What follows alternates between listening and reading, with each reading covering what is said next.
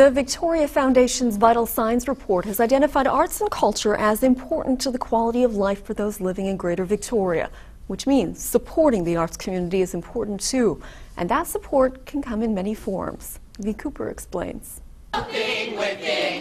Since 1997, Victoria's Canadian College of Performing Arts has honed the talents of students passionate about performing.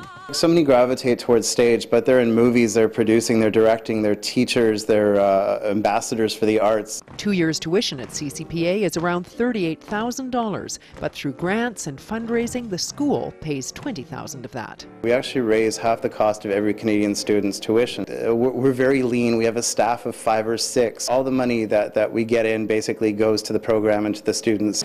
June Lockhart, who you might remember from Lost in Space and Lassie. Which brings us to this man, Richard Lucas, professional actor, supporter of the arts, and huge Lucille Ball fan. I used to write my own Lucy shows, and I'd play Mr. Mooney, and I'd make Marion, the poor red-headed girl, be Lucy, and we'd do them in the lunchroom. This would have been the opening of... Lucas ended up touring on stage with Gail Gordon, Mr. Mooney, after the Lucy show ended, and that led to meeting his idol. She was really, really kind to me, and on the last day I was there, she came up and she said, "You want me to sign something for you, honey?" And I said, "Sure, thanks, Lucy," because I wasn't going to ask. And she ripped off the front page of Gail's script and signed it. A treasured piece from Richard's collection. I used to have a huge amount of memorabilia. Most of it has been sold off now for charity. Richard's latest donation will go to CCPA, a gown and cape worn by Lucille Ball.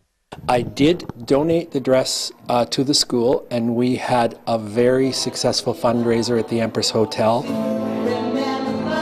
Richard and the school then talked about auctioning off the gown, perhaps Sotheby's or Christie's, but then fate intervened. This amazing opportunity came up with the new CBC series 4 Rooms.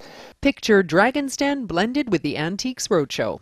Treasures hopefully bid upon by at least one of 4 buyers.